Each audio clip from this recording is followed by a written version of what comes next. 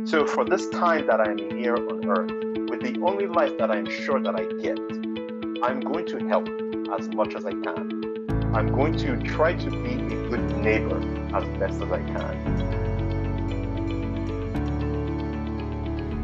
Welcome to Voices of Deconversion. We share the inspirational stories of deconversion told by former Christians who are now atheist or agnostic. Our stories remind us we're in it together. They encourage us as we discover who we are and help us to embrace who we become. Now here's Steve with today's guest.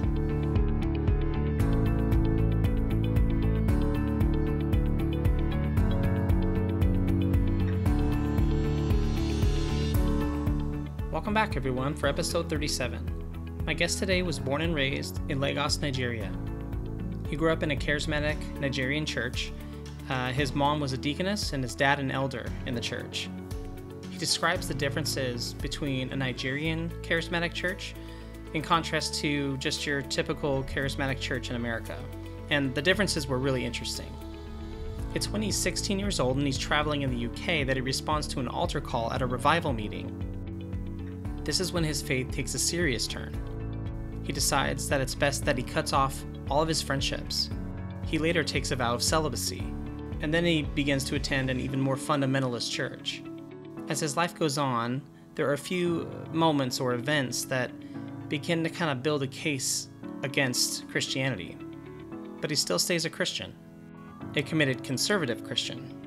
One of the most influential things in his deconversion was when he was watching a specific show on the television channel C-SPAN. He lists some excellent resources at the end of the interview. I had a great time talking to him. He's a really nice guy. He lives up here in the Seattle area like me. His deconversion experience was really unique, and I loved hearing about it. Without further ado, here's my interview with Benibo Ajumogobia.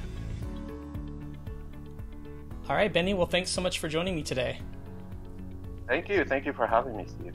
Yeah, so I always start out just asking, if people, do you tell people you're an atheist, an agnostic, or is there something else, some other term that you prefer to use? Describe myself as an agnostic-atheist. I think when people ask me whether I'm religious or not, I tend to describe myself as agnostic-atheist these days. Yeah. That seems took some time to get comfortable with it. That's why. Yeah, I hear you. Now that seems to be kind of the most correct way to describe where most of us are at, Yeah, and I know there's some. Sometimes I take part in some of the YouTube Great Debate stuff. There's some really cool philosophers on YouTube like Ozymandias II, and I know he has some quibbles with the label agnostic atheist, and he's brought up some good points about essentially. To summarize, I think his point is agnostic atheism as a label is kind of like it's almost like being like a coward and not being more assertive in the proposition of I do not believe that there are no gods, and he feels like agnostic atheism is kind of a way of hiding from the challenge to basically avoiding the burden of proof. But anyway, that's how I identify myself these days. Cool. Well, let's start with your childhood experience of Christianity. How did it influence you as you were growing up? Oh, okay. Well, that's a really good question. I'm Nigerian. I was born in a city called Lagos in Nigeria, and I think you in the past have had one other guest who is Nigerian on your show. So I was born in Lagos, Nigeria. I was born to a very devout, charismatic Pentecostal family. My parents were, they came out of that deeper life holiness movement, and they were very, very strict, very conservative, somewhat, I'd say, quasi-fundamentalist. So that was the context into which I was born. I grew up in the church, but I was a young guy, a lot of energy.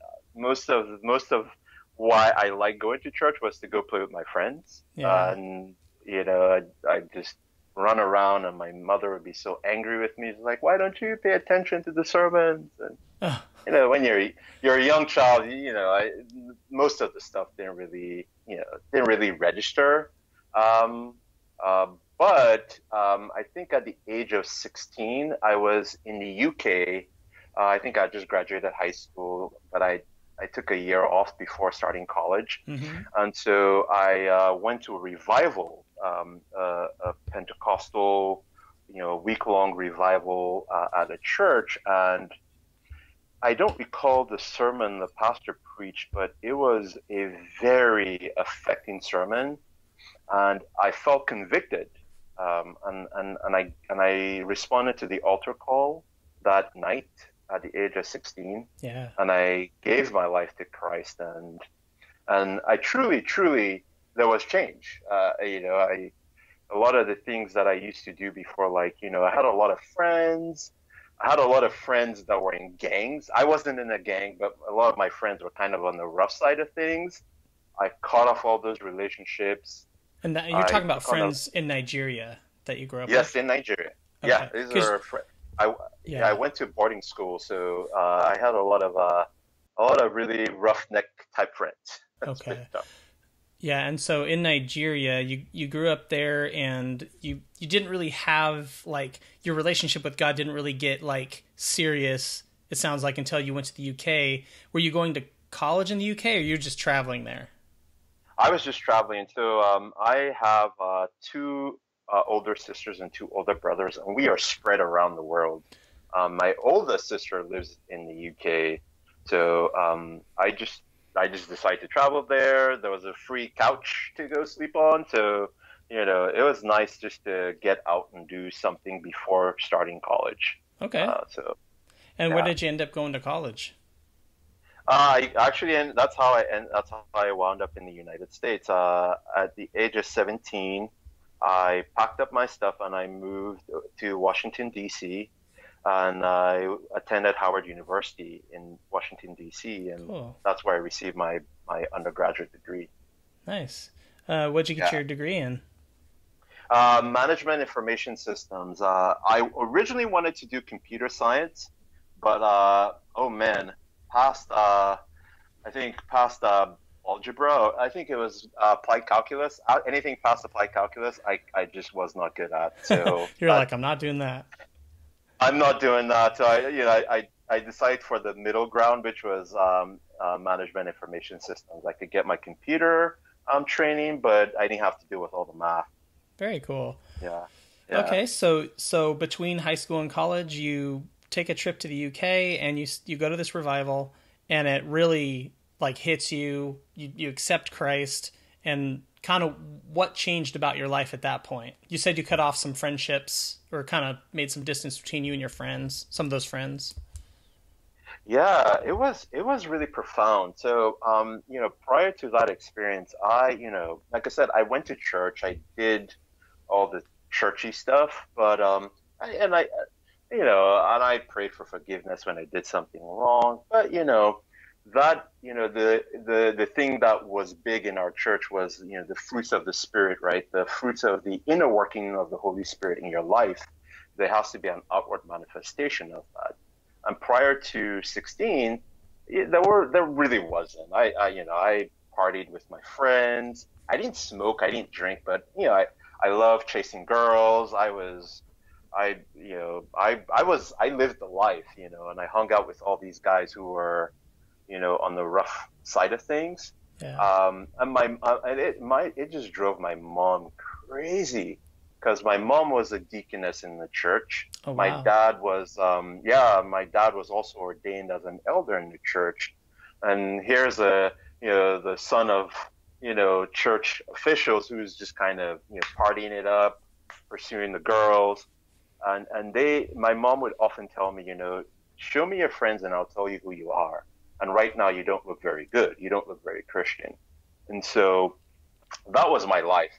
Now, when I gave my life to Christ at the age of 16, I came out of that feeling convicted. I looked at my life and I was like, look, right now, I cannot say there's anything I would, even remotely describe as the fruit of the Spirit in my life.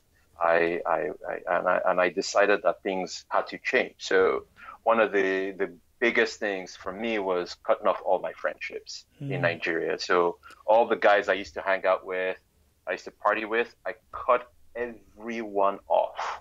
I went from having 30, 40 different friendships to having zero. Wow. None. I cut everyone off. I took on a vow of celibacy. I made a vow to God. I was like, I am going to become celibate from here on out until the day I get married, and I'm going to do this to honor your name, right? I was going to honor God's name by being chaste. Yeah. I stopped partying. My language, everything. There was so much change just in my demeanor. I used to have a bad temper.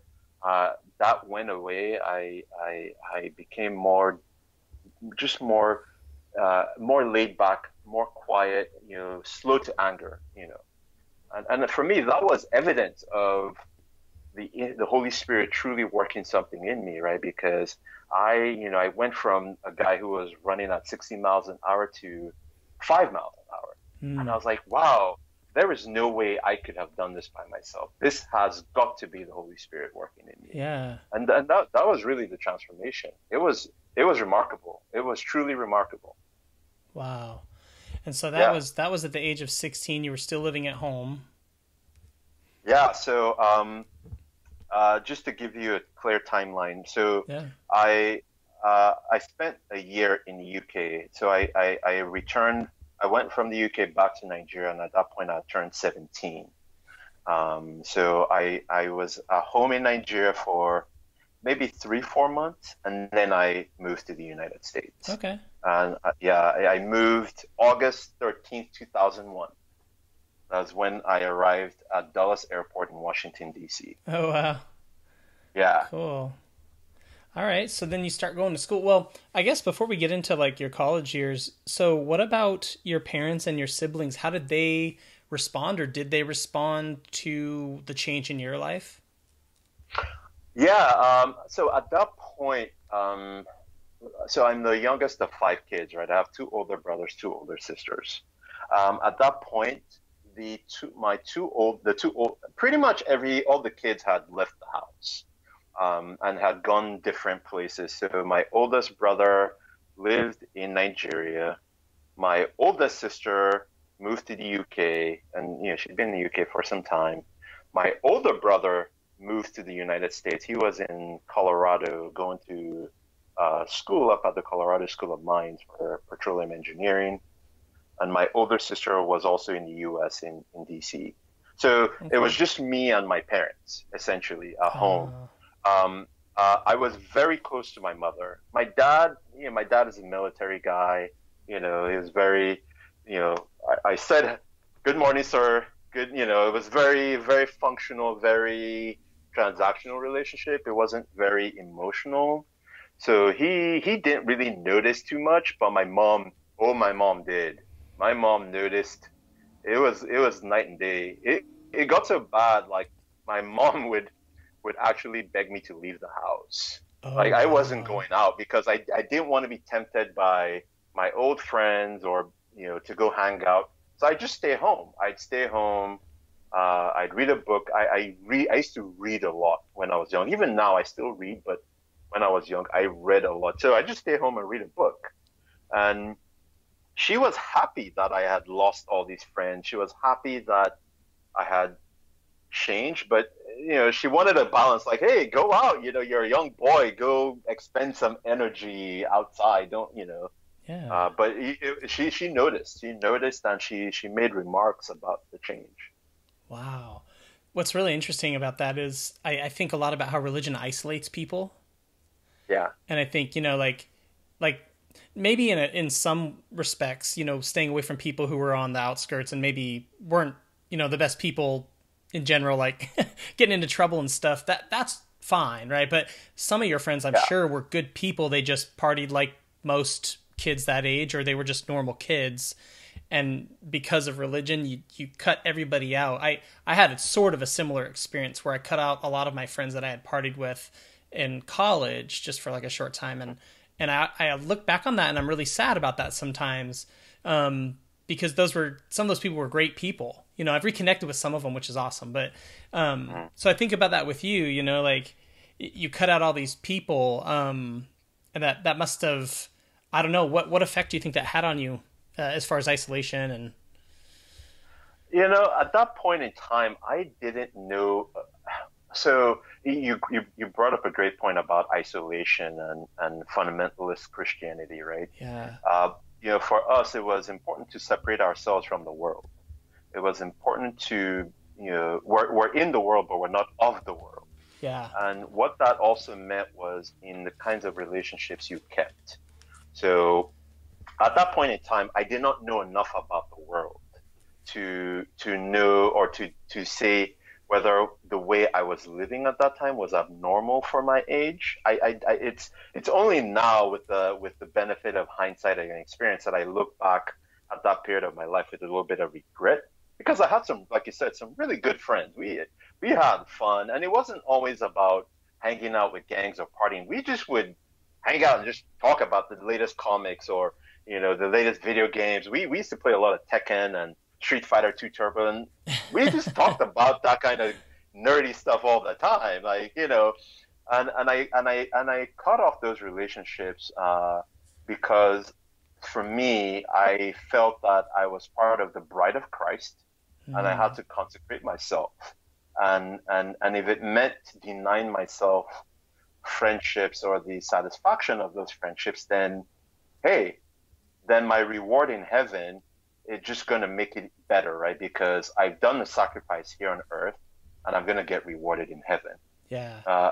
And it's such a sad testament to what religion can do to a young mind. But right. That was where I was.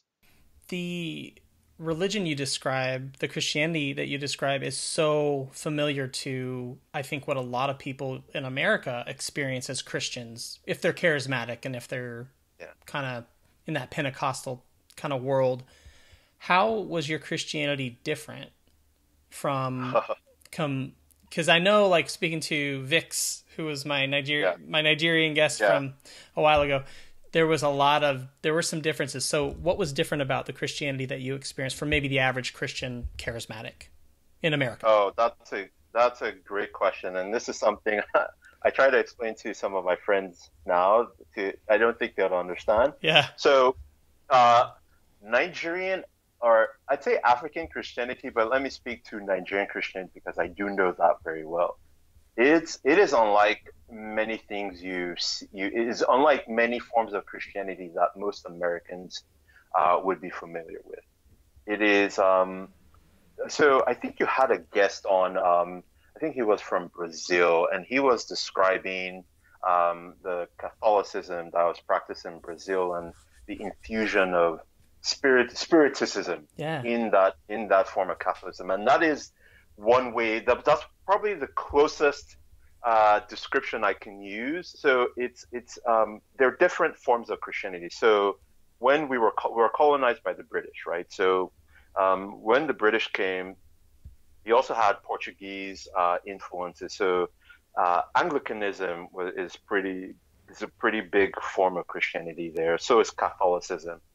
But evangelical Christianity and Pentecostal Christianity, especially since the, I'd say, 60s and 70s, I'd say the 70s and 80s actually, just grew like gangbusters, right? Yeah. And in addition to that, you had local African spiritual mythicism infused into this forms of Christianity, right? That has created something that is so unique. So I'll give you an example. We could be in a church where we're having a revival, right? So it's a typical Pentecostal charismatic church where people are prophesying, speaking in tongues, all that. And then in the middle of that, you could have somebody come out to say, hey, right now, there is a witch in our midst that has been sent by the enemy, right? And then you hear somebody scream, it's like, yes, I'm the witch, and I came to test the pastor, and then they'll try to do an exorcism right there. And wow. The it could be, I mean, it varies. Like, I have seen an exorcism where a woman was slapped, right? Whoa. Because the pastor felt like, hey, this evil spirit is challenging me, and I'm the good guy. You're the bad guy. How dare you come into my sanctuary to talk to me? And he slapped her, right? I have seen where, a pastor will step on the stomach of a woman, right, and say, I am going to purge this evil spirit out of you by stepping on your stomach. Like, it is just insane, Yeah. right? But for us, it was normal because that was what we knew. That was what we had grown up with, right? Yeah. And believe it or not, as I got older, I moved into an even more fundamentalist, even more zanier form of Christianity than the form of charismatic Pentecostalism that I grew up with. It makes the fundamentalists in the U.S. look like little kids compared to what I grew up with. I kid you not. That's hilarious. No, it's totally true. I mean, compared to like the fundamentalism and the charismatic stuff I was a part of, and there was some weird stuff like Toronto Blessing, people being, I mean, during those revival meetings would like bark like dogs or like just acting crazy. And so but this is like another level, like that's weird. This is like pretty intense. I mean, it is on another level. It is. And just as a side note, an observation that I think is important to make is a lot of the people who bore the brunt of accusations of witchcraft or being evil spirits were mostly women. And I think when I take a step back and I look at Christianity as a whole, it's a very patriarchal setup. It's a very male-oriented setup, right? I mean, when you spend enough time reading the Bible, you see that women aren't even second-class citizens; they're property, right? And it translates into how the adherents of the religion, at least some of the adherents of the religion, treat women. I cannot tell you how many lives were destroyed because they were accused of witchcraft, right? Like in the United States here, most Christians here, they don't pay attention to the Old Testament. They don't pay attention to suffer not a witch to live, right? That's done. Yeah, that was with the witch burnings in Salem. That's old news. In parts of Africa today, right now as we speak, there are people who are dying or being ostracized from their families because they are being accused of witchcraft. And the Christians are paying attention to what the Old Testament says to do with witchcraft, and they are obeying it to the T, right? Which is why when I get into conversations with especially liberal Christians in the U.S., I often tell them, like, just because you don't pay attention to the Bible doesn't mean other people don't. Yeah, just because the liberal Christian thing is like, oh, let's just take the general principles of the Bible. We don't need to take like the specific stuff. Like it's, like just be a good person, and it's a guideline. It's kind of this like real watered down. But like you said, I mean, some people, and there are so many just regular Christians, conservative Christians, that take the old parts of the Old Testament very, very seriously still. But that's something like, you make a good point that, like in Africa, it's completely different. Like if someone in a congregation here said, there's a witch in our midst, I think people would just look at them weird, like, okay, and moving on, like that's a weird thing, but it sounds like that's serious part of, or a big part of the church experience in Nigeria. It was for me. It was definitely for me. What's something you said they get ostracized and even worse, maybe die. So do you remember a specific person who, in growing up who was accused of being a witch and you said their lives are ruined. Can you think of an example of what happened to someone? Oh, I can think of many examples. If I even need to even go that far, I can even within my own family. And I guess as we go into the podcast, and I'll share more, but even within my family, within my siblings, we're not all as close as we all used to be. Mm-hmm. Some of the reason, not all, but some of the reason is because, maybe one sibling was thought to be possessed by evil spirits, and so, we're not going to be as close to that person as we used to, or we're not going to share a lot of the things going on in our lives as we used to, because they might be conducting surveillance on us for evil powers, right? I mean, that happened within my own family. So I could go outside my own personal context to get examples, but I don't need to. It happened to me. So people just get ostracized. Family just doesn't talk to them. Oh yeah, you get ostracized. Luckily for me, in my context, the worst that happened was, relationships that were strong before just became weak. That was the extent of it, right? But there are other instances where people are killed. There are instances where people are rendered homeless. There's a Nigerian atheist, I think his name is Leo Igwe. Yes, I've heard of him. He's a phenomenal guy. I've never met him, but I looked at some of the projects he runs, and one of the things that he's heavily involved in is providing homes and shelters for women and children who've been accused of witchcraft and rendered homeless. There's also a young Danish woman who has a program, and she has this website. I don't recall the website, that specifically it's for providing homes for orphan children who have been accused of demonic possession or witchcraft or wizardry. She actually runs a shelter in Nigeria for those kids. Oh wow, that's amazing. It just tells you how pervasive the witchcraft stuff is, if people are having to create shelters for people who've been accused of it. Oh, it is. And mind you, that's in Nigeria. There are other parts of Africa where they're just outright killed, right? There are parts of Eastern Africa where, even if you're like an albino, people straight up just murder them and use their parts for rituals, right? It is all sorts of weird. Is that like overlooked by the government, or is it if someone gets caught, they go to jail for murder? I've been out of the country for almost 20 years, so I don't know what it is right now. Yeah. But when I was growing up, the government was barely functional in that aspect, right? I mean, because again, the regular citizens the influence of religion is so pervasive that it doesn't escape government officials. Law enforcement officials aren't somehow immune from those influences. They aren't. They're beholden to it. I mean, there'll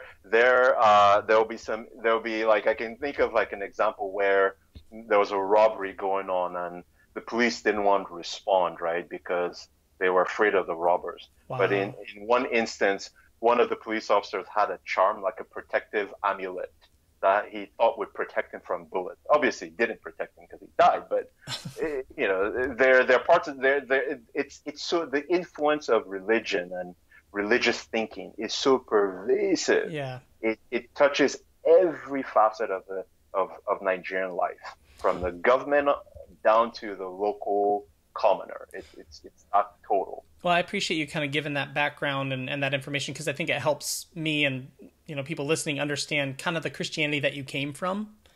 And but I kind of got us sidetracked a little bit, so I want to get back into your story for sure. So we kind of left off when we're talking about you've gone through this revival. Your mom's kind of saying, hey, you should get out, but she's glad that you've kind of cut off some of your friends. So where did your journey go from there? Yeah, so I was, after I left the UK and I went back to Nigeria, I was only there for, like I said, 3-4 months, and then it was time to go because school semester. I had to report to Howard University for the start of fall semester, which started in September. So we got on a plane. My mom and I got on a plane. We flew from Lagos, Nigeria to Washington, D.C., August 13th, 2001, Dulles Airport. And and my older sister at that was living in DC at that time. So she and her fiance at that time had a home. So I was living with them. They had also plugged into a Nigerian church that was of the same, just the Maryland branch of the church I came up in. It's a church called Mountain of Fire Miracles Ministries, and they're all over the world.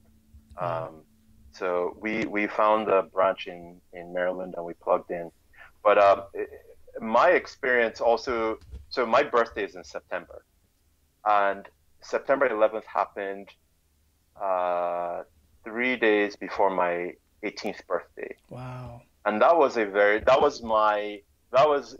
transformative experience, like for many people, but it was for me because I had only been in the country for just under a month, and the attacks happened. And so we have the attacks in New York, but also there were the attacks on the Pentagon, and that we had to evacuate college. We had to leave school, and I had a lot of classmates whose parents worked at the Pentagon. Oh, wow. Who were affected. Yeah, and so that was something. I think for the first time, it struck me how a religious interpretation, can lead to very destructive actions. Because at that point in time, I grew up with Muslims, right? Nigeria is almost 50-50, but I'd say slightly more Muslim. And I grew up with Muslims. I'm very comfortable around Muslims, but I had never really given it much thought, right? Because for me, Christianity was the obvious true religion. Islam was false. Like, yeah, there are nice people, but Christianity, come on. Obviously Jesus is the main guy, right? Yeah. But it was after the attacks of September 11th that for the first time I had to stop and think about religion. Now, when I thought about religion, I was thinking about Islam. I wasn't thinking about Christianity. Of course. Because for me, your defense mechanisms they're there to protect those core beliefs, those strongly held core beliefs. But for the first time in my life, I actually thought about religion and how it can be destructive. And it was the attacks of September 11th that totally caused that to happen. Wow. Yeah. But it's a powerful moment, and probably hit you even harder. Well, one, you're in the DC area, and two, it's right before your birthday. So every year you're going to remember right before my birthday, I remember that happened. You know? Yeah, it's impactful for sure. Yeah, and mind you, I was an immigrant. I was on a student visa, right? Because at that time, we live in a climate now that's kind of charged around immigration. But I remember just after September 11th, different, talking heads on CSPAN were proposing, putting ankle bracelets on foreign students like me. And I remember saying, in my head, I remember this conversation that I was having with myself, but I'm Christian. I'm one of you. These people, the people who did that weren't one of us. Why would you want to, I don't believe what they believe. Right? And talk about bigotry, right? Yeah. Talk about being so close-minded. But that was what I believed at 18 years old. That's an eye-opener. I mean... No, it is. It is. And at that point in my life, I was very conservative. I was Fox News, watching Christian radio, listening. That was me. Yeah. Okay? So you feel like I'm on your team, and then you've got people. I'm on your side. Yeah, and you got people basically dividing you from the rest of the people on the team and saying, "Well, no, you're different." Yeah. It was interesting, but I was totally believing that. Hey, Greta Van Susteren, I am on your side. Yeah. But, that was my experience at that point in my life. Wow. Okay, so you're at Howard. This happens. How does your faith develop and mature from that point? Yeah. So Howard is, it's a historically black college. One thing you have to understand also in the black community in the U.S. and I'd argue around the world, religiosity, especially Christianity, is so deeply ingrained into the psyche. And so I'm on Howard campus, and I'm surrounded with all sorts of Christians and all sorts of Black people from all sorts of backgrounds. Like it is just a collection of it shows the diversity within Blackness, right? And Yeah. I was exposed to this, and I was also exposed to different types of Christianity, because up until that point, I, believe it or not, I was of the opinion that the version of Christianity I believed in was the dominant version of Christianity. This is so obvious. Like, come on, how don't you believe in exorcism or laying of hands or speaking in tongues? Like, how can you not? But I met Jehovah's Witnesses, I met Black Mormons, I met Black evangelicals. I mean, all sorts of traditions. And I think for the very first time, I was like, whoa, there's more than what I believe. Like, there's like there are people who don't believe in laying a hand. Like, what is that? Yeah. But again, when indoctrination is really strong, it has a way of defending itself, right? It has a way of erecting those shields to protect itself. And I went through college even stronger in my faith. I doubled down. I started working in the church. I worked in the technology department. I built the website. I worked in the audiovisual team. I was committed. I was deeply committed to my faith. I was deeply committed to Christ. As I got older, I got deeper into the faith. And I remember there was one particular event that stands out to me. I was an MIS major. I had work experience working for the technology department in my school, for the School of Business, but I didn't have any real internships, and I was getting close to graduation time, and I had no real world experience, right? I had no internships on my resume. And I just remember feeling so depressed and sad about that.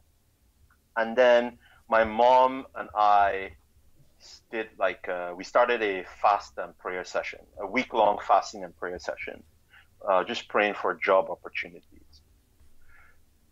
So one day I submitted my job through the School of Business's resource center. They try to hook the students up with jobs. So I get an email one day. I'm like, hey, there's this company that's interested in interviewing you. Come do the application form. And I was like, whoa, our prayers just got answered. So I had interviewed with a company called Fannie Mae for an internship. And I was like, this is so great. I can't believe this is happening. God has answered our prayers. And then almost like a week after that interview was completed, I get the opportunity to interview with Microsoft. Oh, wow. For a co-op, for a 6-month internship. And I go through the interview and I get the position. Cool. And I mean, it is, so I'm besides myself, right?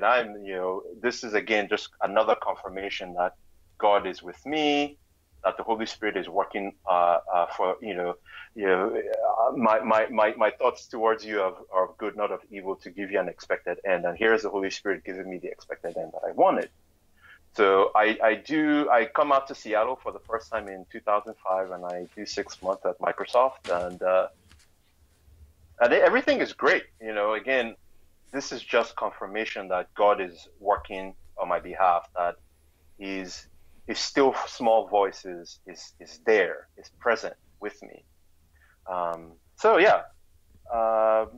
Things are going great. Yeah. Up until I think 2010, that's where things kind of take a turn. In the interim, I had switched denominations to an even more fundamentalist branch of Nigerian Christianity. Wow, so you're doubling down. Oh, double down, buddy, double down. It is remarkable how deep I got into this, right? But what's cool is like I'm thinking the whole time, I'm making note of these things that were really, really important that probably played a role later on because they accumulate. It's the 9/11 stuff, and then it's being at Howard and being exposed to all these different viewpoints. These things kind of accumulate, and then as time goes on, it's like they create a bigger picture, and it I'm just seeing it as like there's these little things that happen in our life and they seem insignificant or you just kind of make a note of them, but later it's like the total sum of them, it really is I don't know, it makes a big impact. Oh, it does. You are absolutely right. I think somebody described it as like it's like a mosaic. It's like a painting, like little things here and there. When you're starting the painting, you don't necessarily see the final product, right? But the little things come together. And by the time you accumulate enough of them, you come up with this giant work of art, this beautiful painting that has meaning. And for me, there were these little events here and there that in that particular moment, they didn't mean much in the grand scheme of things. But as I got older, as I accumulated more experiences, they just started to form this mosaic, this rich painting of experiences and confirmation. Obviously, at this point, I am not aware of all these types of logical fallacies and biases, right? Confirmation bias. Like I am completely oblivious to the ways our brain can trick us. For me, this is the Holy Spirit working. This is obviously the Holy Spirit working. Yeah. Nothing else, right? For sure. But it's even more remarkable that I moved from this a version of charismatic Pentecostalism to an even crazier form of Christianity. Right? How was it crazier? Okay, so within Nigerian Christianity, there's this denomination called they're called spiritual churches. They're called white garment churches. So there's a particular branch of that called the Sacred Order of Cherubim and Seraphim. Right. Wow. So this is a denomination that it's an old one. It started. The founder of that denomination was an Anglican, but he also, I think, he infused a lot of local spiritual beliefs into this with a healthy dose of Old Testament prophetic teachings. So it's funny when my fiance, she's a Christian. She's like more of a liberal Christian. Okay. And she'll say, "Oh, the Old Testament doesn't matter." I'm like, "Oh my gosh, if you knew me when I was still in the faith, you would not like me because for me, the Old Testament was just as relevant, if not more." Oh man, that's so funny. But so this is so think about like a church where you wear white. The men wear white gowns. The women wear white gowns. Wow. The women have to have their head covered.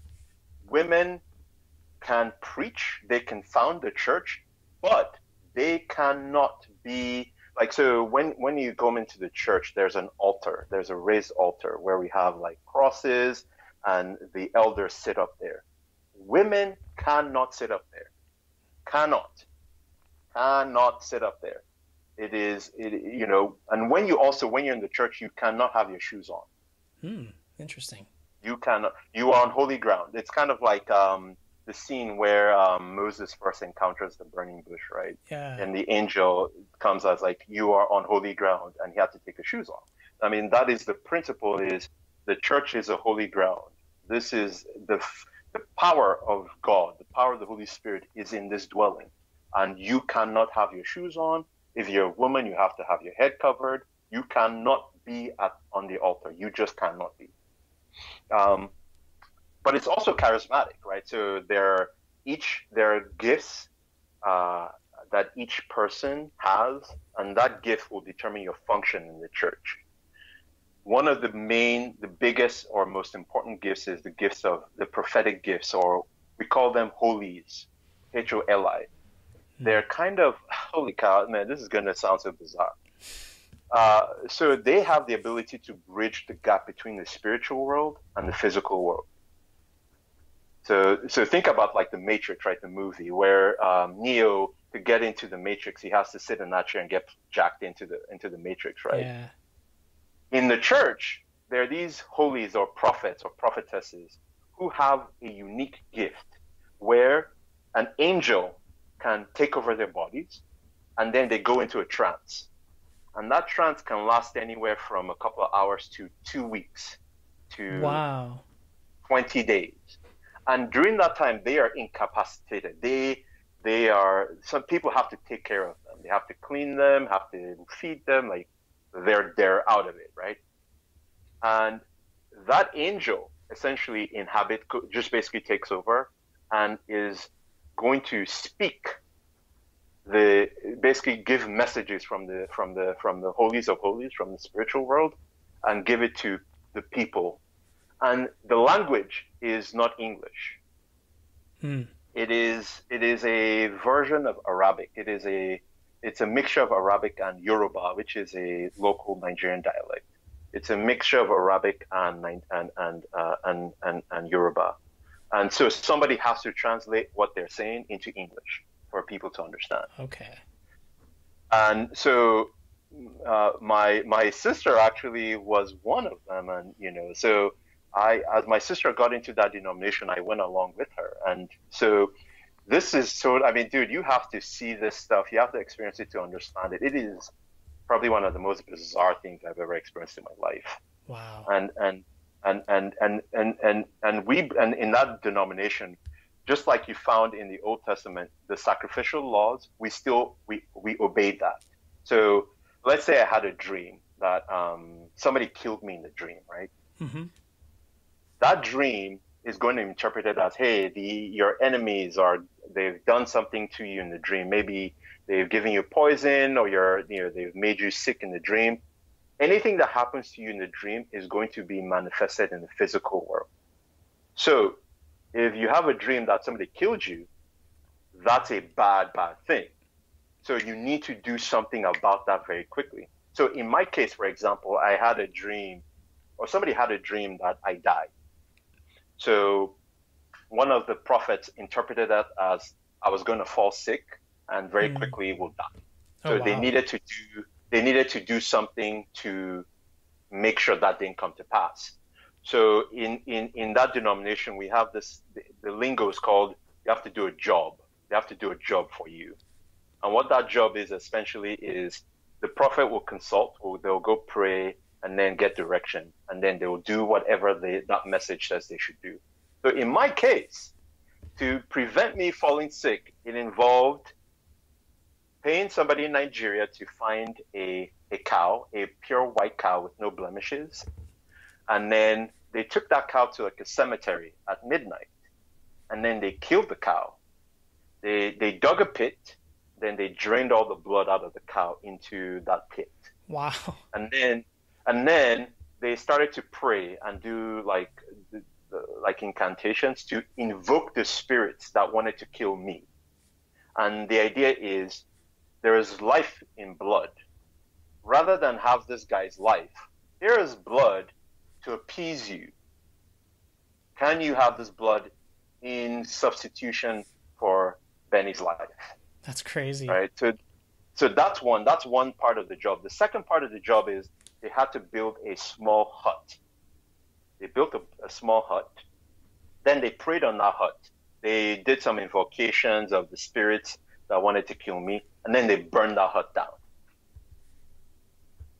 Wow. So that just gives you an example of what I'm talking about. So right? that actually happens. So some people kill the cow for that you? happened. Yes, That's I paid so money nuts.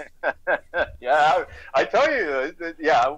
When I see fundamentalists in the U.S. talking about this and that, like Steven Anderson, I'm like, dude, you got nothing. Yeah. You got nothing. Yeah. Compared to that, yeah. Compared to that, you got nothing, buddy. But yeah, that was where I was in, and I was doing that.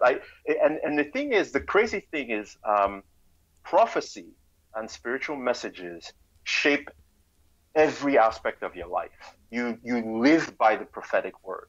I mean, literally every decision I made any major decision I made, if it's a new job or somebody I was dating, or I had to seek prophetic counsel. Yeah. Right. So for example, there was a lady I was dating. We were pretty serious, and I was like, hey, I want to know if I should get married to this woman, right? So I talked to one prophet. They're like, thus saith the Lord, you can marry this woman. Like, okay. Then I talked to another prophet. Thus saith the Lord, you cannot marry this woman. I'm like, wait, what the heck? How can you both be consulting God and having different answers? And we did this with 5 different prophets, and I swear we had 3 yeses and 2 nos. Wow.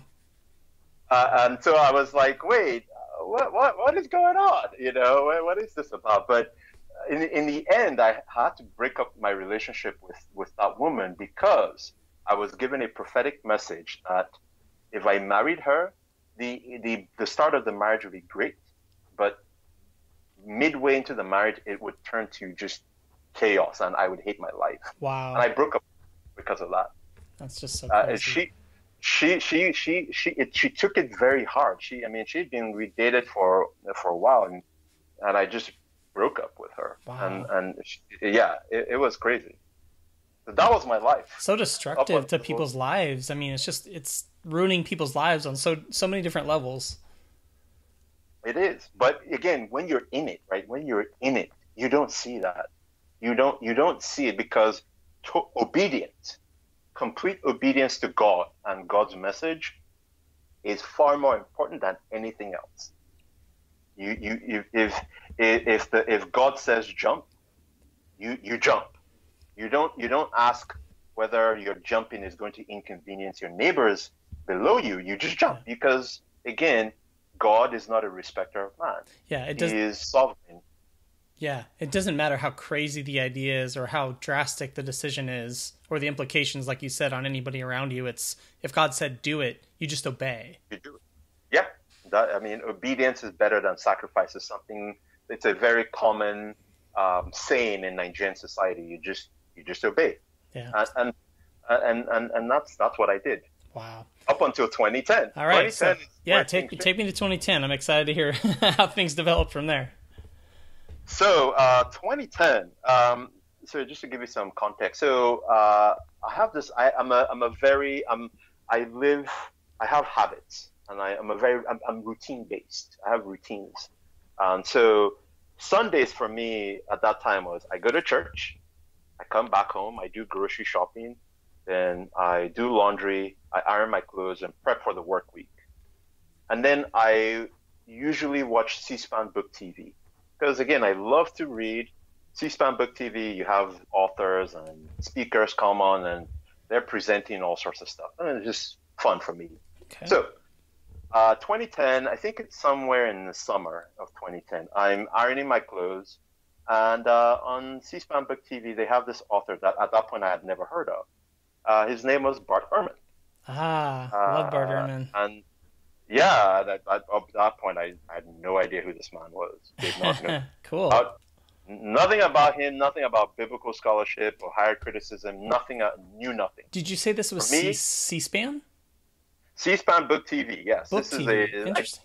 C-SPAN Book TV. I think they do it on C-SPAN 3, I think. Okay. Because it's like C-SPAN 1, C-SPAN 2, C-SPAN 3. Got it. And I know this because if you're in DC, you're a political animal. A lot of us are political junkies, political news junkies. So C-SPAN, that's how I spent my weekends until like watching C-SPAN. Think about that, right? But so Bart Ehrman was on C-SPAN, and he was given a presentation. Now, again, for me, growing up, we were adherents to the 1983 Chicago Statement on proper interpretation and proper exegesis of the Bible. The Bible is the inerrant, literal word of God. The Bible interprets itself. There may be minor errors, but it's mostly, errors of wording or spelling, but it is the word of God from God's mouth to the ear of man. That's it, right? So we're again adherents to the 1983 Chicago Statement. So that's my background there. So Bart Ehrman is on. I think he's given a presentation based off a book. I think it was either Misquoted, I think was the book. I forget. So he's talking about errors and forgeries and inconsistencies in the Bible. I'm like, come on, no, there is no such thing. This is a lie of the devil. This is from the pit of hell. But I listened anyway. And Bart Ehrman goes on to talk about inconsistencies and contradictions in the Bible. Now, most of them are minor, but there are some big ones, right? And so he's just going through. Mostly, it's all New Testament stuff, right? And I had never in my life ever heard anything like that. No one had taught me to read the Bible the way Bart Ehrman was reading the Bible. For me, it was you pick up the Bible, you ask the Holy Spirit for guidance, you open a chapter, and that's what the Holy Spirit wants you to read. Mm. And so Bart Ehrman is going on this lecture, and he completely blows my mind. Not in a good way at that point in time. Yeah. And so a seed was planted. I didn't know it at that time, but that presentation planted a seed. And so in the presentation, he had also talked about apocryphal books of the Bible. Again, at that point, I did not know there was anything else like Old or New Testament Apocrypha. I didn't know. I didn't know the history of Christianity, didn't know the history of the Bible. I just knew the Bible was there, KJV only, and that's what I read. Hmm. So Bart Ehrman went through his presentation, and I remember I stopped ironing my clothes. I was just like, I had to take a seat. I was like, okay, what have I just heard, and why haven't I heard this before? Wow. My first instinct and my first reaction was, this is deception of the enemy. The devil is trying to deceive me, and I owe it to myself to not let him deceive me, right? You know, it always says, be careful of what you let in, right? Be careful of what you listen to. And for me, I was like, I've made a mistake. I shouldn't have listened to this. And so I tried to put it out of my mind. I tried to forget about it. I tried my best. But I'm a very inquisitive person. And so I was like, at the very least, let me look into this apocryphal thing. Let me go find out what that is. So I ordered a new Bible. It's a Bible that has a New Testament and Old Testament Apocrypha. I was like, what? What is the book of Maccabees? What is the book of Tobit? What is this? And so I start to struggle. I start to struggle with, like, okay, what if there's stuff I'm missing? What if there's stuff that I don't fully know, right? And so I'm struggling with this. So I reach out to my sister, my older sister. She's a prophet, a prophetess. I trust her, and I'm like, look, here's what I find. Here's what what is going on. And her response to me was very, very, very, was crucial, right? It was, look, there's a lot about life we don't know. There are so many secrets that God hasn't revealed to us. Yeah. God knows best. And what we need to do is put aside these questions, work towards our salvation with trembling and fear, get to heaven, and then ask God. Let God explain it. Right now, we don't have the answers. So basically, she's telling you, just don't think about those things. Just put them out of your head. Yeah, right? Because in our denomination, doubt is a sin. Yeah, you're letting the devil in. It's a sin. I thought of those shields you mentioned. You're putting up those religious shields. It's even more than that. It's even more insidious than that. The very act of having a doubt, of saying maybe that is a sin, because what that stands for is you lack total trust in Jesus, and that's a sin. Yeah.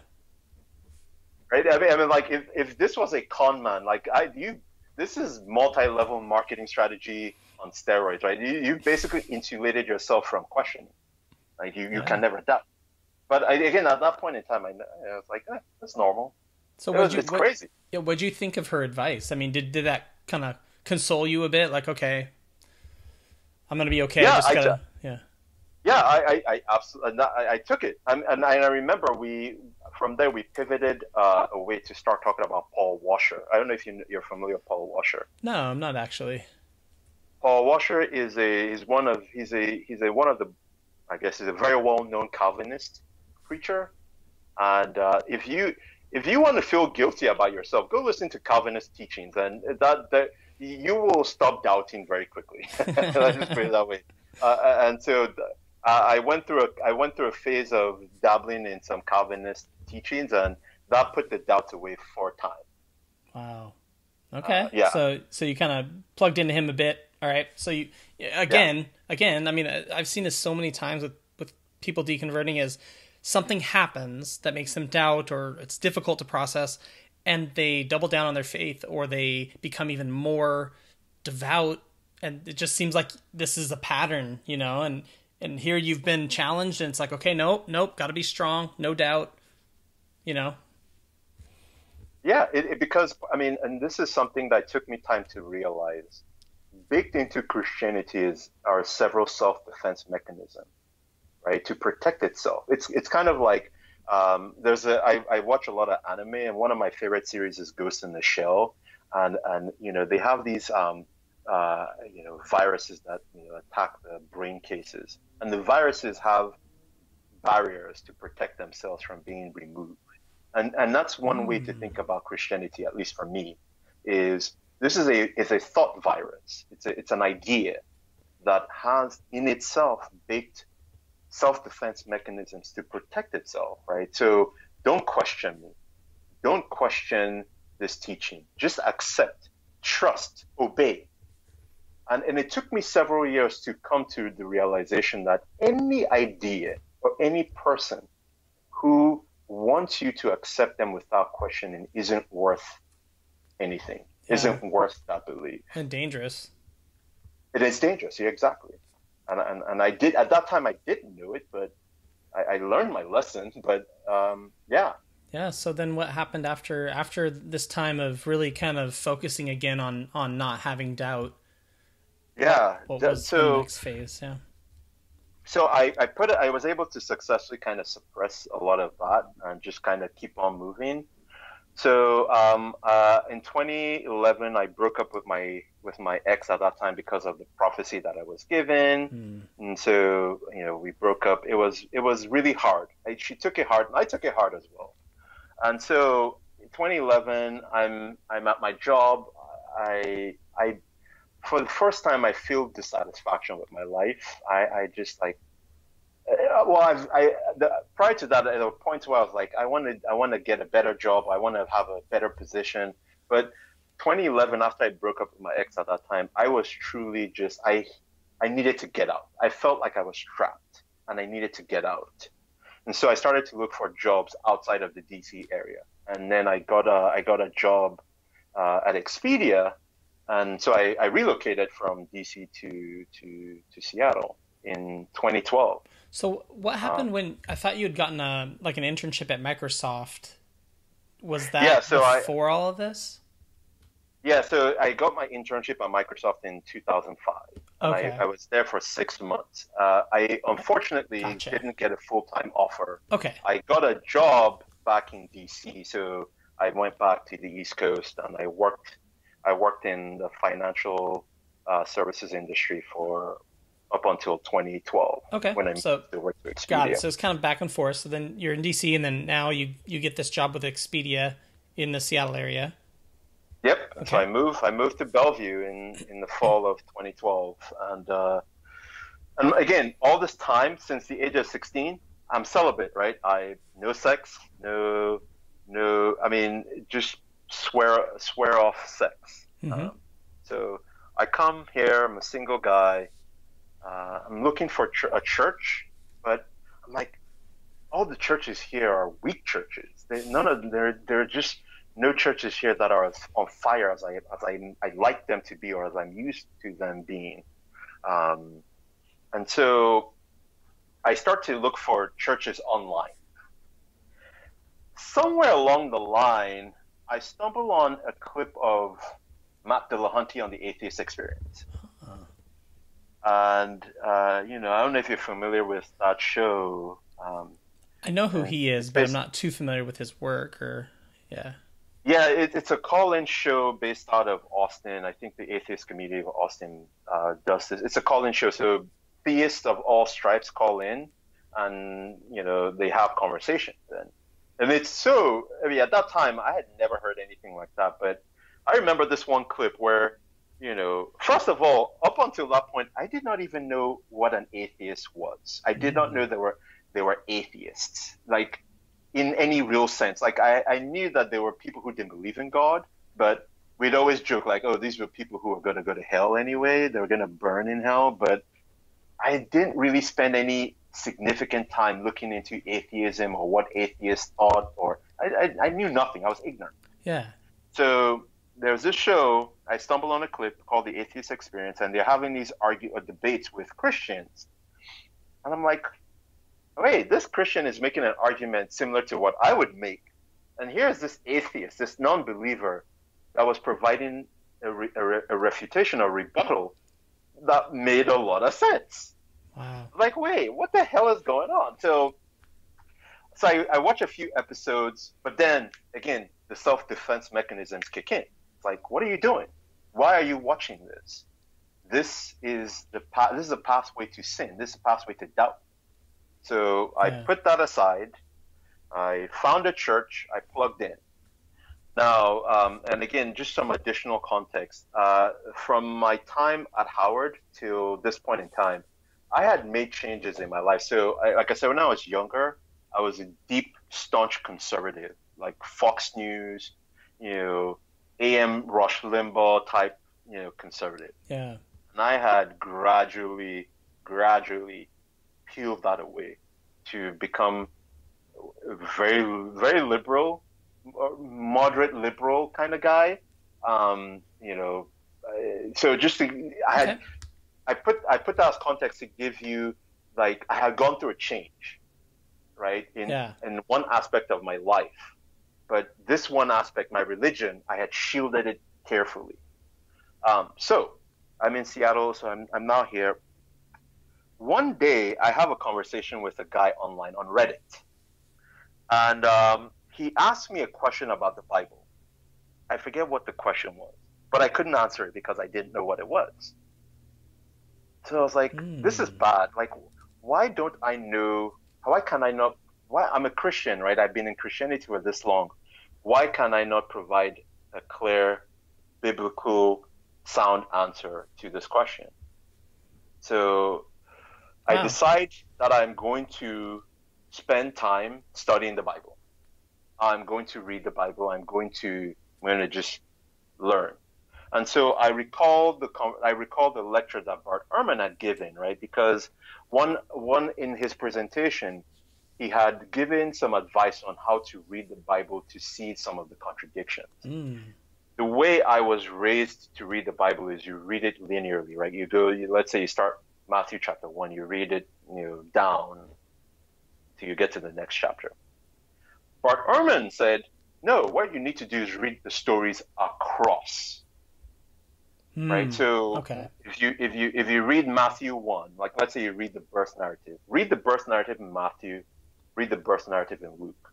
Mark doesn't have a birth narrative, obviously. But so what I did is I went out, I spent some money, I bought like a bunch of Bibles, and so I started my journey of reading the Bible, and it didn't take long for the issues to start to pop out. It didn't take long. I mean, first thing is like, well, what was the genealogy? What was Jesus' genealogy? I mean, one author has the genealogy traced through Mary, the other has it through Joseph. Oh, okay. Why is that? Like, if it's the inerrant literal word of God, it should be the same, but it isn't.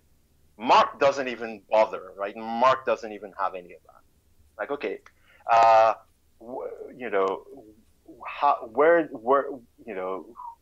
what happened at the crucifixion? What were the last words of Jesus?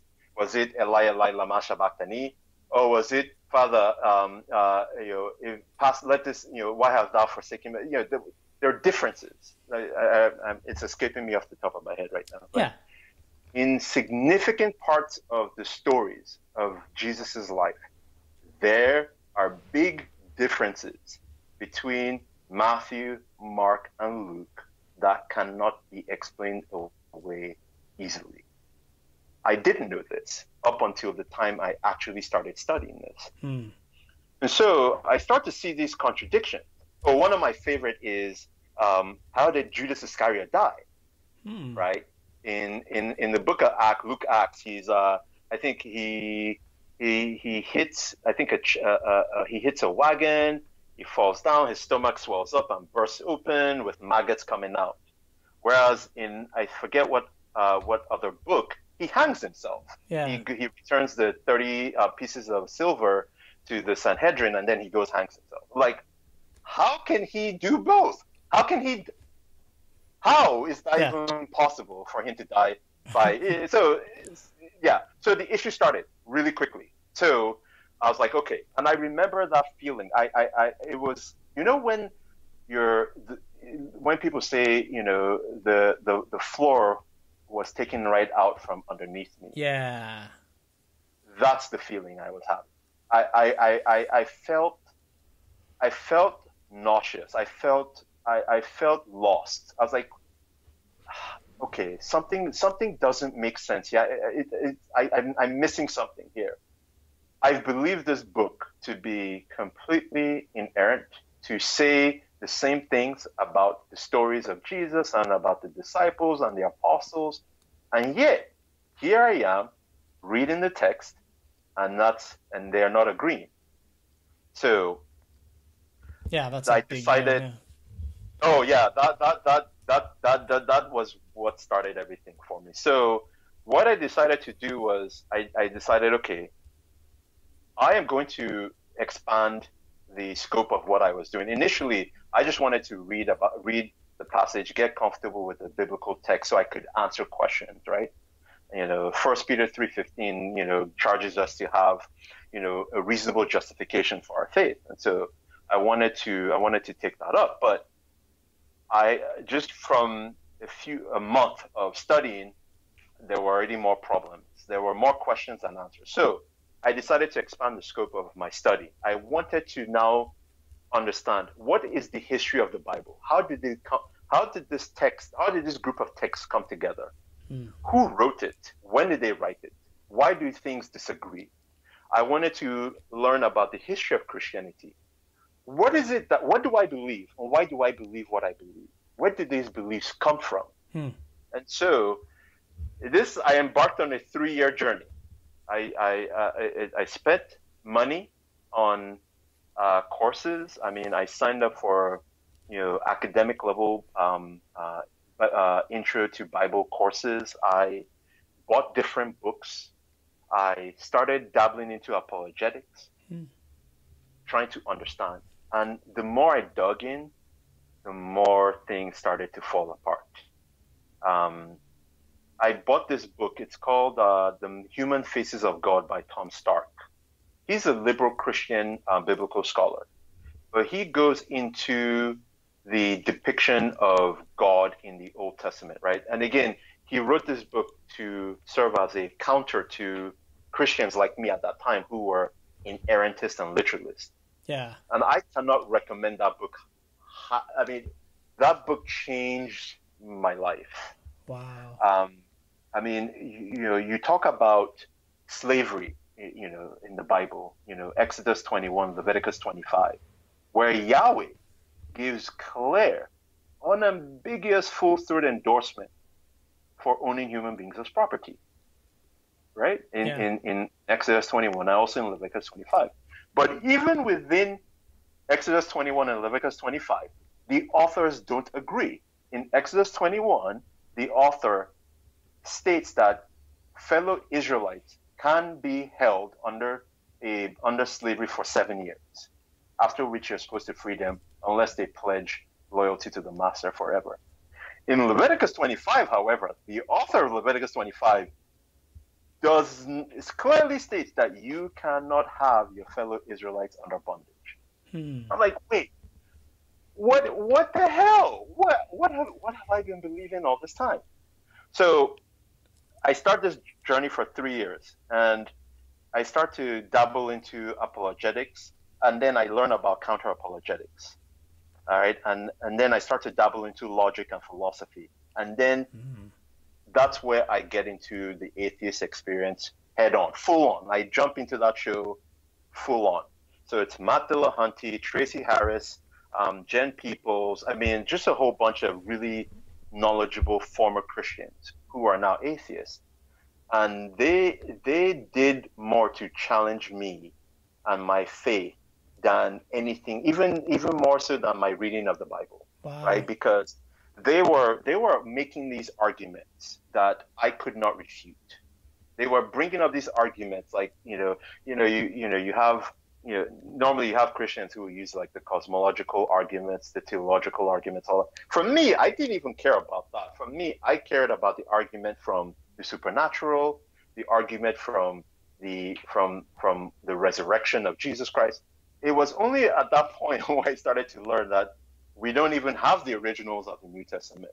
Yeah. The works of the New Testament, the authors, they never tell us their name. They're anonymous. The Gospels, they're anonymous. There's disagreement on when they were written. There's disagreement on even if Jesus existed, right? You mean Richard Carrier and the mythicists, Robert Price and those guys. I got exposed to things that completely challenged my deeply held beliefs. And it got to a point where I couldn't sustain anymore. So I think very early into my 3-year journey, my belief in the inerrancy and literalism and the inerrancy and literalism of the Bible fell. I did not believe that anymore. I was like, clearly the Bible has issues. It cannot be, it's clearly not inerrant because there are errors in here. And then I think probably like a year and a half, 2 years in, I completely discarded the Bible. I thought the Bible was a piece of crap. I just like, this is not even worth anything. Like I discarded it. But I still hold on to my belief in God. Okay. I still hold on to my belief in Jesus. I just didn't think much of the Bible. And then I'd say 2.5 years in, that changed too. Like I was no longer convinced that Jesus was this, savior guy who came down to, like, I came to accept that, maybe there was a guy, Jesus, who was an apocalyptic preacher who wandered, Palestine preaching a message of repentance. Jesus, he was an apocalyptic preacher, and that's all he was. He wasn't supernatural. He wasn't the son of, none of that. And I'd say by 3 years in, my belief in the supernatural died. I did not accept the supernatural anymore. Wow.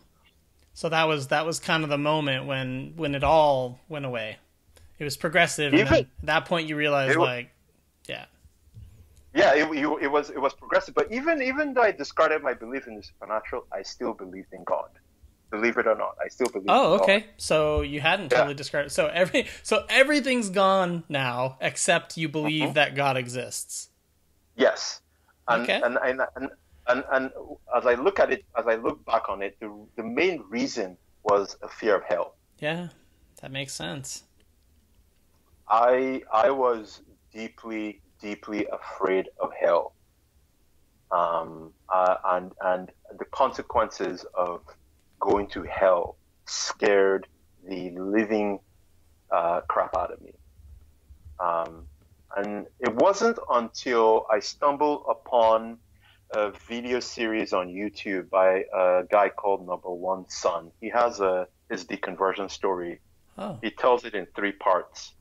And the last part of his story, the third video in his series, had to do with hell. And watching that video, it prompted me to go do reading. I actually decided I need to confront hell. And so I had to do research into the idea of hell. And that's where, again, the confusion of Christianity just stood out even more. Well, what is hell? Is hell on earth, or is it in a spiritual plane? Depends on which version of Christianity you believe in. Do we get sent to hell for eternity, Or do we cease to exist after judgment? Or does God forgive everybody and we all get a free pass like universalism? Well, again, depends on which version of Christianity you buy into. Yeah. Uh, is hell a physical construct, or is it a construct of, it's kind of like a thing that happens in your head? Depends on which. There are some Christians who think hell isn't literally a place; it's a mental condition. Like you're in anguish, you're in agony all the time, and that's hell. Yeah. And then I started to also consider, like, hold up, there are also Muslims who are afraid of hell. Like, I am afraid of the hell that I was brought up to believe in. There's a Muslim who is going through similar doubts that I'm going through, and they're also afraid of hell. The only difference is they're afraid of a different hell. They're not afraid of my hell, and I'm not afraid of their hell. They're afraid of their hell, and I'm afraid of my hell. Yeah. Why? Like, why? What if my version of hell turns out to be the wrong one, and their version of hell turns out to be the right one? I'm screwed, right? Yeah. So why am I here worrying about hell? Am I trying to avoid the worst hell or get into the best heaven? And my fear of hell died. And when my fear of hell died, I let go of God. I was like, that was the end. It's like a natural death of God there. Yeah, it just died. Because even the idea of God, right? I mean, when you spend time studying the Old Testament, there are different versions of God. We talk about El, we talk about Yahweh. Like, which one, right? Are we talking about? There are parallels between Yahweh and Baal. I mean, these are different sides of the same coin. Of course, we also know now that Zoroastrianism heavily influenced what became Judaism, which influenced Christianity. So when we talk about God, are we talking about the concept of Ahura Mazda or Angry Manu? Like, which is it? So the more information I had, the more research I did, the more studying I did, the less grip religion and Christianity had on my life. So what was the fallout in your personal life? You had a very religious family, and you were going to a really fundamentalist church just prior to all this. So what was the fallout in your life when you got to this point? Oh, that's a great question. In many ways, the fallout is still happening. So the immediate impact for me was my now fiance. Then she was my girlfriend. So when we met in 2015, I was still a Christian, but I was going through the phase of deconversion. So she's Christian, and part of her condition on dating was she wanted to date a Christian man. And so she got to see my deconversion from the front row. Wow. She had a front row seat to my deconversion. And credit to her, she is a wonderful, wonderful woman. She respected what I went through. She was there for me. I lost my mom last year in July, and my girlfriend was the one who pulled me through it. Oh, that's cool. And so from that relationship, she was so cool about it. She understood, and she loves me no less, and it didn't matter. Now for the wider impact, so I left the church. I stopped going to that conservative church. My deconversion is pretty typical. I went from conservative churches to a more liberal church. So I started going to my girlfriend's church, which is very liberal for me anyway. And then liberal church was the last church experience I had before I fully became an atheist. So I stopped dealing with the prophets. I stopped all that. I mean, I still talk to them.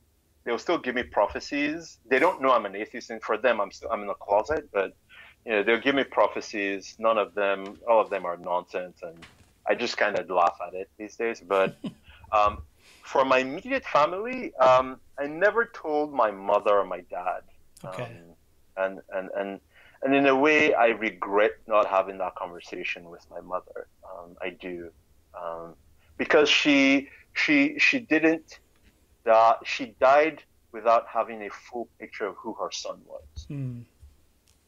Right? She didn't know me in my fullness, if that makes sense. Yeah, totally. No, I totally understand what you're saying. It's really interesting to me though, because other people have had the opposite feeling. They had a grandmother or a mother that they just could never tell because it would hurt that person so much. So it's really interesting for me to hear you say that you actually regret that she didn't know because she didn't have a fuller picture of who you are. No, and don't get me wrong, it would have hurt. Yeah. I knew, it would. But I think for me, I try to live my life as honestly as I can. Yeah. And I try to not fake it. I'm not always successful, but I try not to fake it. So I recently came out to my older sister, who's a prophetess in the church, and she was shocked. She was disappointed, and she thought it was because of my mother passing. That's why. But I explained to her like it had nothing to do with that. But she the usual platitudes. I'll pray for you. I pray that God will give you an experience that you can't deny. I was like, that's fine. Do that, but at the same time, also ask him to explain why he supports slavery in the Bible. Right? Because when I made it clear to her that I knew what I was talking about when we talk about the Greek or the Hebrew Bible, that changed the tone of the conversation. Yeah. Because it was clear to her that it wasn't an emotional decision as much as it was an intellectual one. And then as far as the rest of my family, I plan on coming out to them in the next month or so, because my wedding is coming up in July, and I want to get this out before the wedding. Interesting. So, what's the reasoning behind that? Oh, well, so my girlfriend's family is Christian, and my family, if they come, so there is no way that they will come to my wedding and not want to pray. Gotcha. And I don't want that in my wedding. Our wedding, my fiance and I get married. It's a backyard wedding. We have a good friend of ours who is going to be the officiant. My girlfriend and I volunteer in Jamaica every year. And so this is somebody who we've traveled with and volunteered with. We know her very well. She knows I'm an atheist, and she knows I don't want any of the preachy stuff. So I think if my family came over and didn't see any of that, they would feel weird. Oh. So I want to just manage the expectations ahead of time and say, hey, I'm not one of y'all. I'm not part of this tribe anymore. Yeah. I'm still the same guy, but I'm not in this club. And so don't just kind of temper your expectations. Yeah, that makes sense. Yeah. Yeah. But in terms of I think I've been lucky. I've been very lucky in that I'm financially independent. I have a fiance who is just the world to me. We love each other very much, and me coming out or me being an atheist, the effects are they're not that significant. Nobody. It's not like anybody can starve me of funds or fire me or it's whatever. That's good. There are other people. Yeah. Go ahead. No, go ahead. So she had said when you first got together, one of the conditions of being a couple was that she needed to know that you were a Christian. So how has she changed in that way? Oh, she, as I've gone through my own deconversion and learning, I pass a lot of that information to her, and I don't think I think she'll recognize it, but some of what I've discovered and shared with her has moderated some of her own beliefs. Like, so some of the things that maybe in the past she was sure she believed in, now not so much. Okay. So we both have changed, yeah. and we've changed together. And I think that was really what was important, is that we changed together. And I was very open. I was very transparent with what I was going through, and I didn't hide it from her.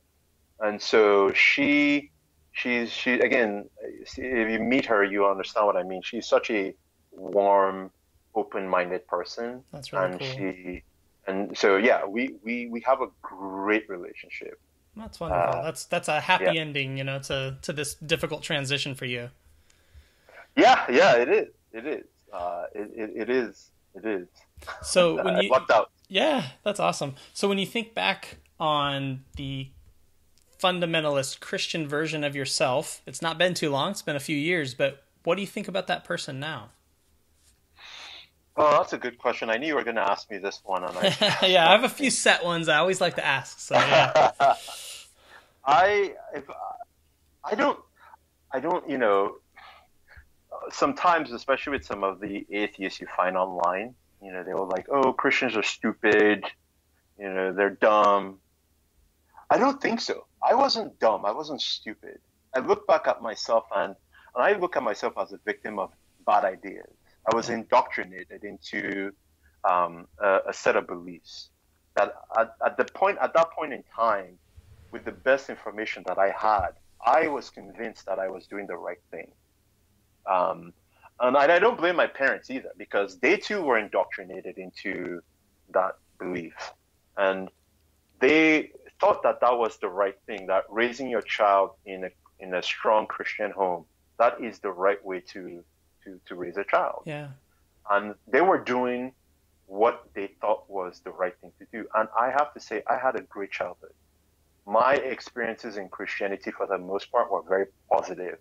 I look back on my church days with a lot of fondness. I had a lot of good experiences. And so I look back at my fundamentalist self and I say, yeah, there were mistakes, but it was a positive experience. But on the flip side, I did hurt people. Mm. I hurt people, and I think part of growing up is knowing that sometimes you can't take back the hurt you've caused. What do you mean? Is there a specific example of something you did that you really regret?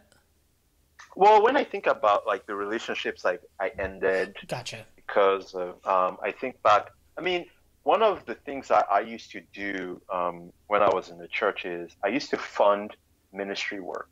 At the time, I thought my calling from God was to fund the spread of the gospel. Yeah. And so I ponied up, I have spent tens of thousands of dollars supporting ministry and subjecting people to these ideas. And these ideas have consequences. And I was part of that. Yeah, and I regret that. I do. I truly do. If I could go back and take all that money back, I would. But like I said, part of growing up is realizing that sometimes you've done some things and you don't get to take it back. And I think that I struggle sometimes I struggle with that. Another thing that I think about is when I was growing up when I was back in Nigeria in boarding school, Mm-hmm. there was one of the students who was accused of being gay. Mm. And one thing to understand is in Nigeria, homosexuality is a crime. It is a crime punishable by jail, by prison sentence. And it's a deeply homophobic country. Yeah. And I am not saying that to cast aspersions on Nigeria or Nigerians. I truly but that is just a thing. It's just a fact. It's just a fact. It is a deeply homophobic country with a lot of homophobic people. And I was one of those people. And I remember this guy who was accused of being gay, and he was a bunch of the students got together and beat him up. Oh my gosh. And I was part of that mob. I didn't personally beat him, but I cheered the beating on. And I still this happened. I was probably like 15, and I'm 34, going on 35, and I still think about that. It still stays with me till this day. And I did that. I was part of that, and part of that was thinking of what the Bible had to say about when a man lies with a man. I believed what the church said, that the Bible condemns homosexuality. Of course, when you read the Bible, it has nothing absolutely nothing to say about homosexuality. Because when the Bible was written, when the books of the Bible were written, the homosexuality wasn't a thing. It's a modern coinage. It's a term. It's a label that we've recently invented. There were men who slept with men, but it wasn't necessarily all a bad thing. But the Bible authors may have had a view of that was violent, like kill them, and we believe that, and we practice that, and I regret that. I truly do. Yeah, that's really hard, coming to terms with things that we've done in our past that we really regret and you can't take back. Yeah, that's a tough life lesson for sure. Yeah, it is. Well, in the last few years, what's something you learned or experienced that you don't think you would have if you'd stayed a Christian? Oh, this is this is a great one. I love this question. Since I deconverted and had some time to kind of put some distance between me and Christianity, I have a newfound appreciation for the Bible. I believe it or not. That's awesome. I have found. So when I was a Christian, I looked at the Bible as one unit. It's one voice, says one thing, and I think that was so dumb. Right now, knowing what I knew, I was essentially stealing or robbing the voices of the biblical authors. Right, I was robbing them of their own individual, unique voices, because as I now know, because I still study the Bible, each of these authors had a viewpoint. They had their own sets of beliefs. They had their own outlook on the world, and they did not all agree. They had different things to say about all sorts of things. It is, and it is coming to appreciate that these authors had a point of view for a particular context, a particular point in time that was unique to that point in time.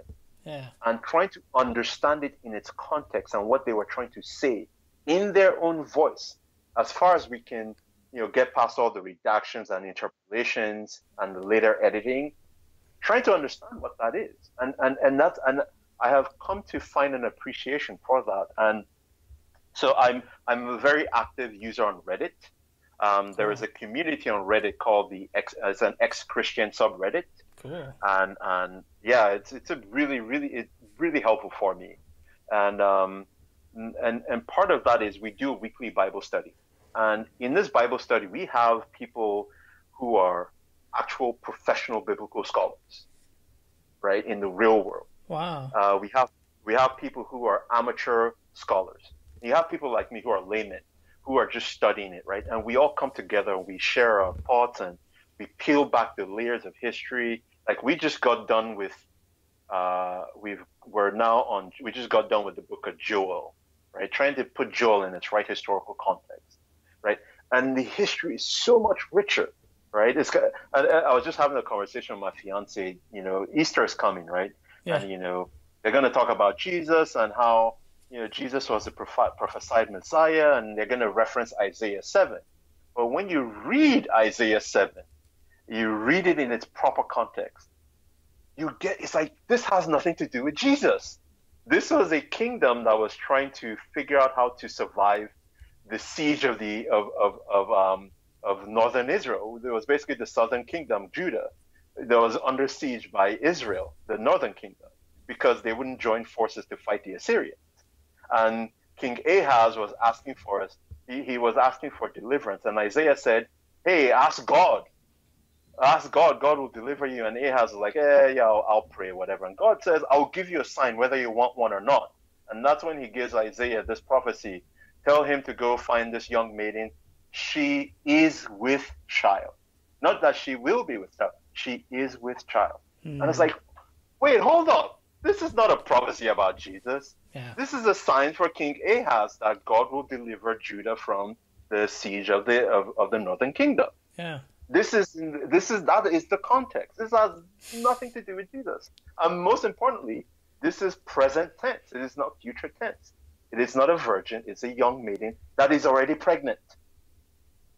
So Yeah. unless Jesus came about in what, seven, I think it's the siege of seven, whatever BCE. Like, no, it's not. It has nothing to do with it.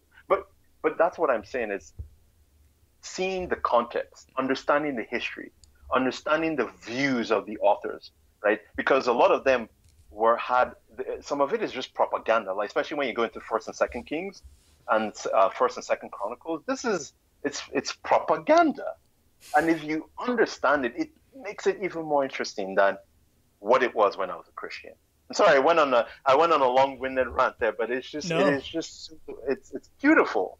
Yeah, no, that's great. No, I actually have had very similar feelings about the Bible. I appreciate it, I think, more now for what it is. So I totally understand what you're saying. Yeah. Yeah. Well, when you think about the person you were, fundamentalist, Nigerian, charismatic Christian, and the person you've transformed into, there's been a lot of changes in who you are in a sense, but there's always something really positive about ourselves that stays the same through these big life transitions. So what's something that positive about yourself that you say would never changed? Yeah. That's a fantastic question. I think the biggest one is service to others. So when I was in the church, I used to volunteer my time in like food banks or cooking meals for the homeless or for the working poor, and even just doing donations and helping people. And when I was in the church, the way I interpreted or the lens through which I looked at what I was doing was, Jesus calls us to serve, right? To honor Jesus, to honor God was to serve the least amongst us. Yeah. So my service, my sense of helping and being useful to other people, I viewed that as a way to worship God. Now I'm not a Christian anymore. I volunteer more. I give more. And for me, it's being able to step away to say, no, this has nothing to do with Jesus. I'm not doing this because I need a reward. I have a finite amount of time on earth, and I have resources. I am in a position of privilege that other people don't have. So for this time that I am here on earth, with the only life that I'm sure that I get, I'm going to help as much as I can. I'm going to try to be a good neighbor as best as I can. Empathy. And that has not changed. The only thing that's changed is the lens through which I look at that service. This is not in service of Jesus or God. No, this is in service of my fellow human being, because there's no one else here to help us. We are all we've got, whether we like it or not. And if we're going to solve our problems, then we need to come together. We need to find ways to bridge some of the real deep fundamental issues that we have as human beings to help each other. Because if we don't, we're screwed. And that's pretty much, that hasn't changed. That's just the same sense of service, the same sense of help. It's still there. Yeah, I love that. That was just so well put. We're not in service of God. We're in service of our fellow human being. It is. Yeah. That's great. It is. Yeah. Well, there's probably someone listening right now who is deconverting or has deconverted from Christianity. What encouragement, having gone through deconversion yourself, would you offer that person, or what guidance would you give them? Yeah, no, that's a question we get often on the ex-Christian subreddit. One thing I often tell people going through this process is, don't rush. Don't feel that there needs to be a end goal, like, oh gosh, I got to deconvert. No, just slow it down. Most important thing is make sure that you have good reasons for what you're doing. Challenge your beliefs. Even like when I was coming out of religion, I just, I was of the opinion that, hey, the Bible is false, right? I came to that conclusion before I had spent enough time studying the Bible. I kind of jumped the gun there. Now I'm kind of going back and doing more in-depth study. But I would say take your time. Don't feel rushed. Don't feel rushed to make a decision one way or the other. Don't feel pressured into making a decision one way or the other. That's cool. If Christianity is true, the evidence will bear it out, regardless of your doubts. If it isn't true, the lack of evidence will bear itself out, regardless of your position. And you just have to be willing to be open-minded and be honest enough with yourself to go where the evidence leads you. And if the evidence leads you to Christianity, hey, good for you. If it leads you to Islam, hey, good for you. If it leads you to a path of atheism or non-belief, then that's what it is. I think that's probably the challenge. It's probably the toughest challenge. But just be honest with yourself. Don't feel pressure. Don't feel rushed. And find community. Community is important. That's great advice. It's hard. Yeah, it's hard. But if you find it, and there are a lot of places online that are coming on, online that are helpful. Like I said, the ex-Christian subreddit there are thousands of us of all stripes from all backgrounds of Christianity who've deconverted. Come over there. There's the atheist community of Austin. They have a really active Facebook presence. I mean, just find community, plug in. Don't be afraid to ask questions. Don't be afraid to ask what you think may be stupid questions, because, to be honest, coming out of Christianity, there is no stupid question. I can tell you that much. So those are the things I would say. Yeah, great advice. And you already answered my next question. Reddit, I've never had someone mention that as a resource, so that's awesome. Is there another resource that you were wanting to mention, or is that, if I were to ask you for one, is that the one you would suggest? Well, okay. So what helped me was the ex-Christian subreddit. On YouTube, there is a series by a user called Number One Son. It's NUMBERONESON, and he has a series of his deconversion from Christianity. I cannot recommend that highly enough. Cool. It is so good. And then if you want resources around the Bible, just to help you poke into some of the early writings of the patriarchs, there's a website called earlychristianwritings.com. It has every book of the Bible, also the canonical and non-canonical books. It has the letters of the early church fathers from Augustine, Irenaeus. It has everything. You want to read Secret Mark? You'll find Secret Mark there. I mean, it's awesome. And it has a web forum that you can ask questions to. So I recommend that. That's some great stuff. Well, is there anything that we haven't discussed that you wanted to share? One thing, just to put like a caveat on is, or to just sprinkle on there is, I'm a black atheist, right? And coming out of Christianity for black folks is a little bit more challenging, or it has a little bit more nuance than for non-black folks, just because, like I said, how deeply embedded Christianity is within the black community, both within the United States and outside in the diaspora. And it can be hard. It can be very isolating. I can tell you, I felt very alone at a lot of periods of my deconversion. And I think it's important to reach out. There's the Black Non-Believers group on Facebook. There's guys like Alex Jules, Mandisa Thomas, Dr. Anthony Pinn. They have their resources for black Christians who are going through this process that speak to our particular cultural context, that help you, or at least try to help you on that journey, because it can be quite isolating. I can assure you of that. It can be.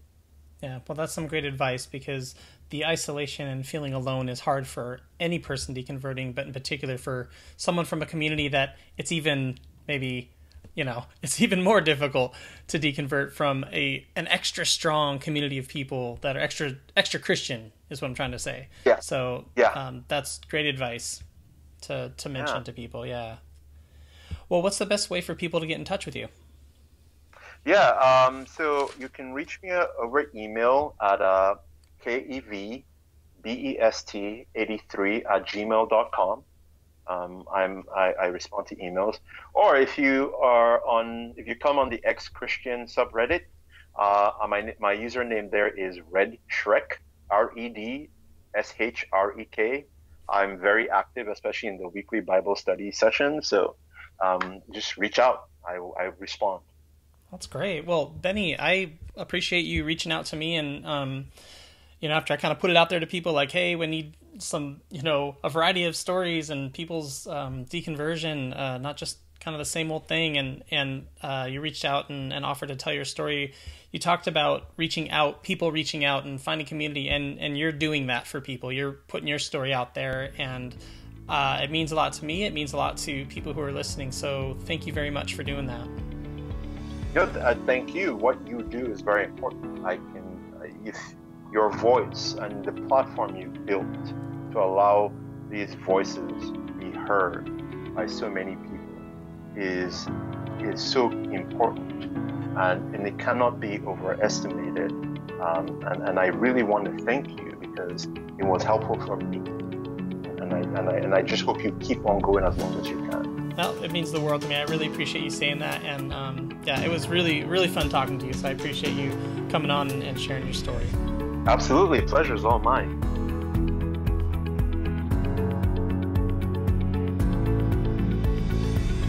Thanks for listening to Voices of Deconversion. Be sure to join us next time by subscribing to the podcast. If you'd like to learn more, check out our newsletter at vodpodcast.com.